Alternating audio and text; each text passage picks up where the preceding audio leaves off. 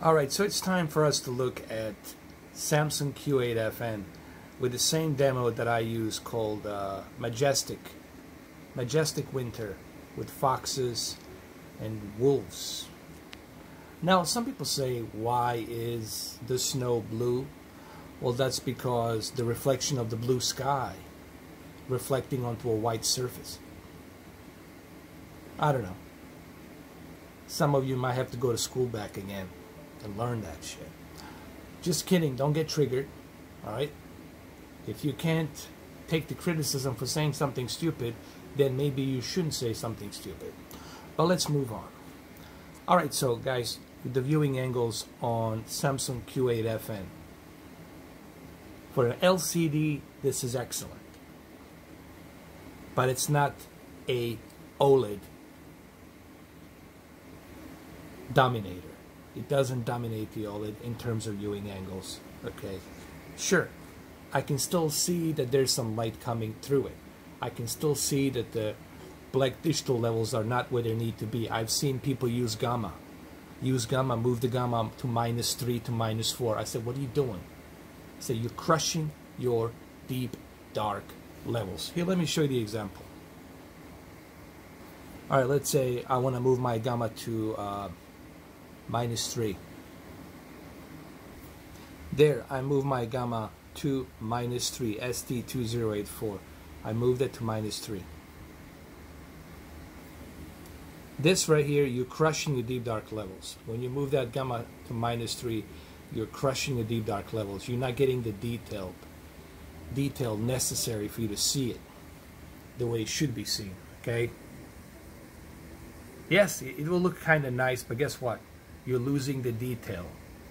You're losing the detail in the background over here.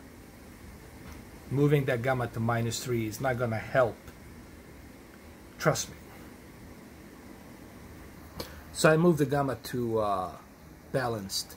You see, when you move the gamma to balanced, you get a much better, brighter picture. You're not crushing the deep dark levels. Remember, guys, the idea is not to crush your deep dark levels. And I've seen a lot of people try to do this.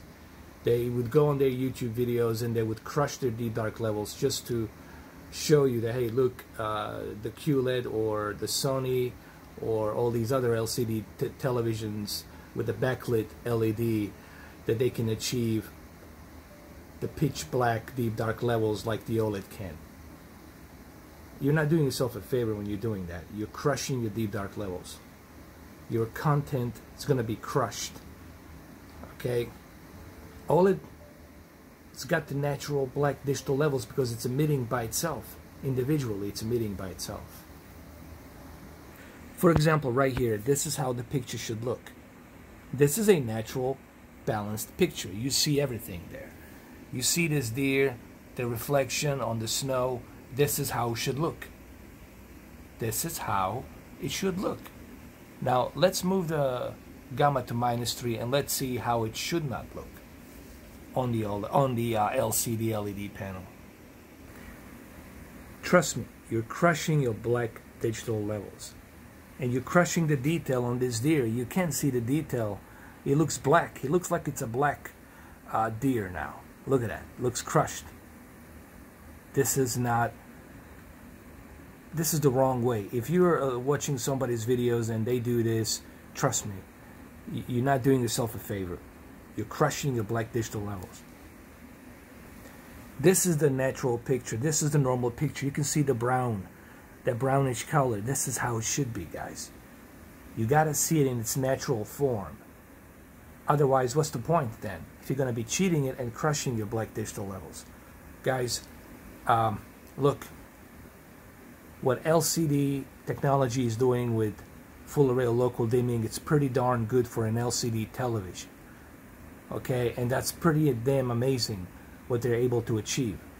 But don't tell me that your LCD LED backlit is going to be able to compete with viewing angles and picture quality and the deep dark levels that the OLED has. They simply cannot. Okay, well, there you have it. Right there. Enjoy the video. Very short, 5 minutes, 4K, 60 FPS. Enjoy.